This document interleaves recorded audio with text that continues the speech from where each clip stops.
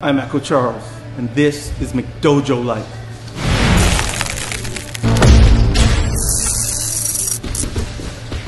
Keeping martial arts legit.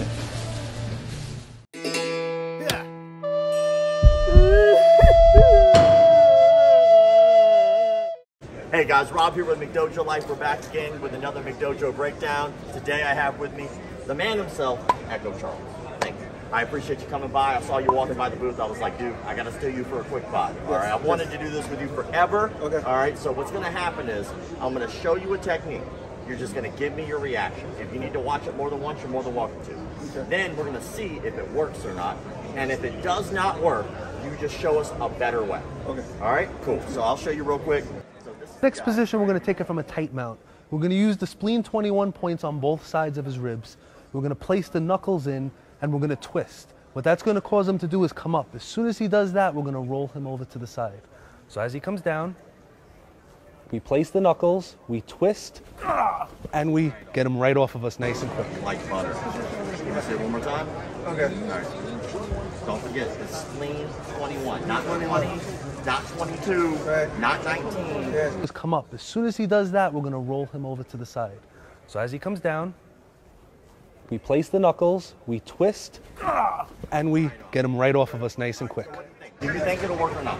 I do not think that will work, no. All right, but we're going to give it a good college try. We're going to try, all right? So go and hop down, and I'll mount you, and you can... Oh, you want me to do the spleen 21? Yeah, okay. For sure. I'm not saying it's going to feel good. I don't want to do this, but I'm a scientist, damn it. I don't know, my spleen 21 tools are pretty robust. All right, spleen me.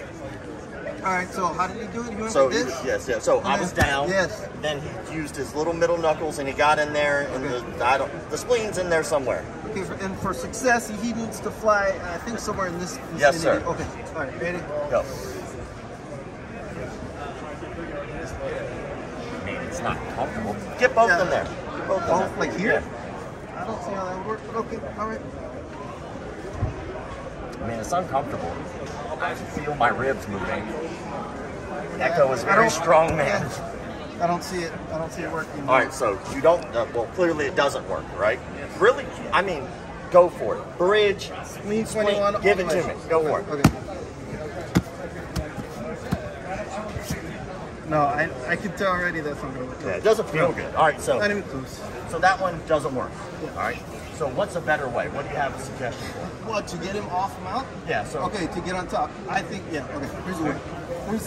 There's a couple of steps to this. I'll give you the super basic one. Okay, cool. Okay, so interesting, it's kind of similar, but don't use the spleen 21 knuckle or whatever because that doesn't work.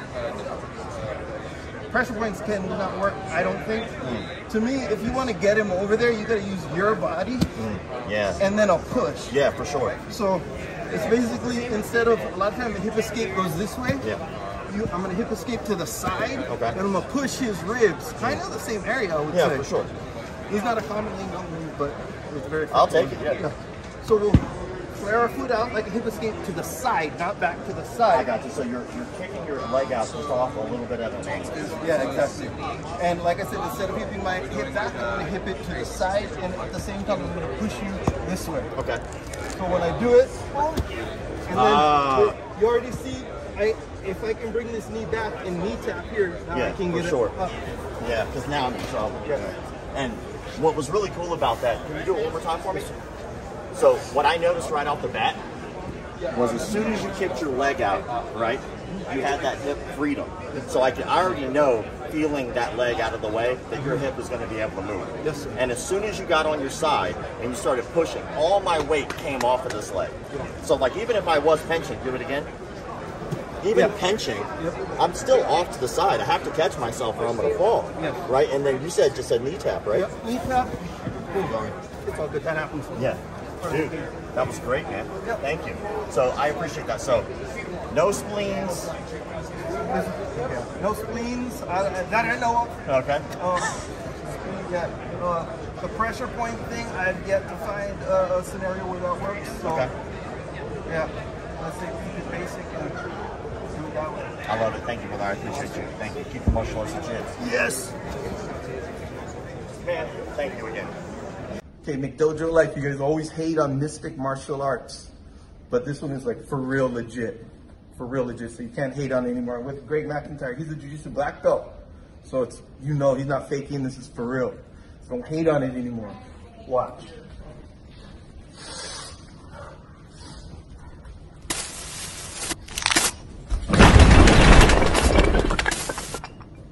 Boom.